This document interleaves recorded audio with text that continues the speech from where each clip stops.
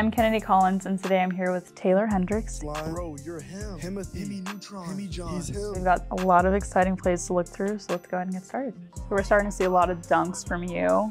What's that feeling that you get when you get a nice big dunk? I mean, it's definitely one of the best feelings, definitely on the court when I get a dunk, for sure. Now, at what point do you see that you can take advantage of who's defending you? I mean, he was giving me a lot of space right there, I felt like, and I've been working on that right to left crossover, so I just used it and I got a little bit of space and punched it. You had some big plays in the Bahamas tournament, so what was it like getting to show your stuff there? I mean, it was kind of crazy because, I know these games are on TV, and then us playing Oklahoma State right here, we were down by a lot. And so each of these plays are very crucial.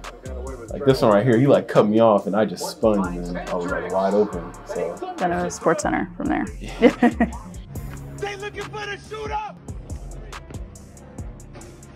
I'm right here. You also shoot the ball pretty well. So what type of drills do you do in practice to make sure your shot's ready in game? I mean, nothing crazy. I'm just really taking spot up shots off the dribble. And in the game, I kind of take advantage because the dude comes over late.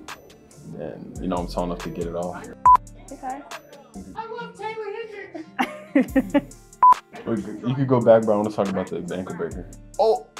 All right, so this one, I didn't even expect him to fall, but when I seen him fall, I just thought to myself, I have to make it, bro. What are you gonna do if you didn't? I don't know, man. I guess we'll never know. On the defensive end, you have the ability to not just block, but also chase people down and block. So what type of things are going through your mind when you're making those big plays? I mean, usually I know the guy might not see me, but my teammates always get on me because I always jump for everything, whether I get dunked on or not. But usually I get it, but I'm always jumping for everything. And what goes through your head when you get a block like that? Inside, I'm yelling, let's go, in my head though. Blocked! You have been blocked! I remember this one.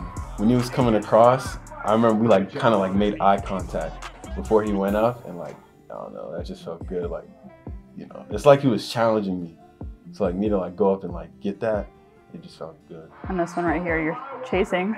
Yeah, I noticed he seen me coming, so he kind of slowed down, so he got worried. So I was I gotta get this. Kind of felt like LeBron a little bit. Well, Taylor, a lot of exciting plays that we went through. Yeah. Hope to see some more from you. So thank you so much for sitting down with me today. No problem, thank you. That was exciting. I know, I feel inspired.